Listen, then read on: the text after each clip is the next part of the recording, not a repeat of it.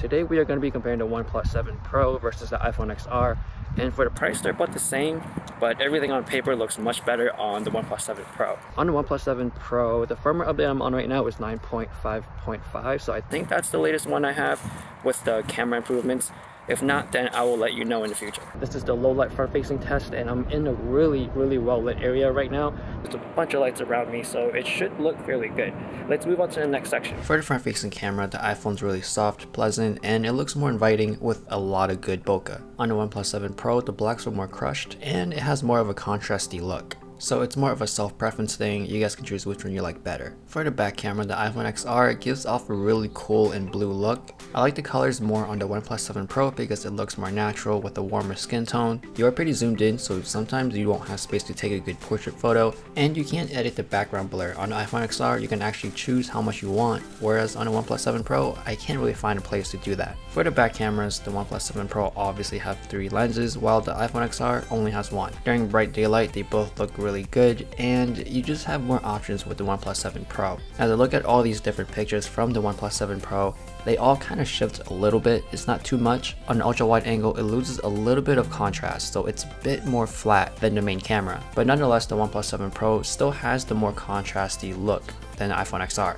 For me, the OnePlus 7 Pro's only advantage is the ultra wide angle lens. When you move to indoors, that's where I see and feel the difference or the performance difference between these two phones. A really good example is pets. They don't stay still or they always move around. Every time I hit the shutter button on the OnePlus 7 Pro, it's never sharp, and you can actually feel it after you press the shutter button. You can feel that tiny lag. Even though it's still daylight and the windows have a lot of sun coming in, it doesn't really make sense where the iPhone XR, once you hit the shutter button, it just snaps and it just takes a really good and sharp photo. So I went outside to shoot moving cars and it looks pretty clear. So when you're outside with the sunlight, taking moving pictures or moving objects, it looks pretty sharp, but once you step indoors, that's where you see the biggest difference. Taking pictures of objects in portrait mode, it's obvious that the iPhone XR can't do it, not on the stock camera app at least, but the OnePlus 7 Pro can easily do it on objects and animals. Moving on to low light, the biggest difference is color. The iPhone XR is more flat, which is obvious, and the OnePlus 7 Pro has more contrast. The night skin mode does make the whole image brighter, but that also introduced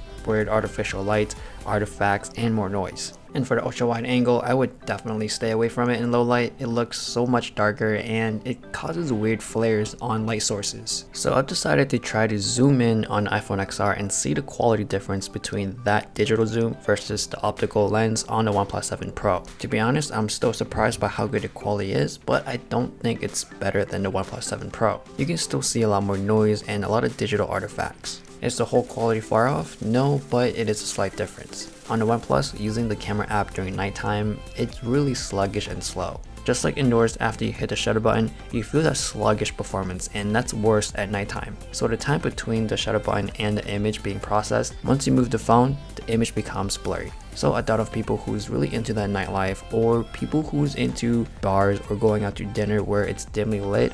It's either you stay really still or the people or the subjects really need to stay still to get a clear picture. Moving on to video, the stabilization on the OnePlus is a bit better. It looks more like you're on a gimbal, whereas on the iPhone XR you can still see some of the handheld shakiness and more of the Z-axis going on. For the colors, the OnePlus is more natural to the eye, whereas on the iPhone XR, things look a bit more cooler in the shadows and it has more of a flat look. Both of these devices can shoot in 4K 60, so if you want to get more frames to do some slow motion action, then it's great. In 4K 60, you don't get offered any stabilization at all, so be careful about moving around or walking around too much. For low light video, the obvious winner is the iPhone XR. You clearly don't see as much micro jitters. It still happens once in a while because it's trying to stabilize the image, and that's probably the reason why the OnePlus 7 Pro's image stabilization is still looking better than the iPhone XR, because it's doing more of it, therefore creating more micro jitters. So this is where you can decide to either have more stabilization or have less of it but have a much more clear video. For 4K 60 in the dark, it's obvious that the iPhone XR is the winner. You can see so much more noise and artifacts around the floor on the OnePlus 7 Pro. Even spots with a lot of light, you can still see noise around that area, whereas there's barely none on iPhone XR. So in general, I don't really like the OnePlus 7 Pro once you hit indoors or nighttime hits. In daytime, it can handle on its own, but there's a lot of other cameras out there that can really perform throughout the whole day. So that is my comparison between these two phones. Let me know if I have the current update on the OnePlus 7 Pro. If not, then I'll still address the version I'm on in the next video. But anyways, let me know what you guys think between the iPhone XR and the OnePlus 7 Pro. Thanks for watching, and I'll see you guys in the next one.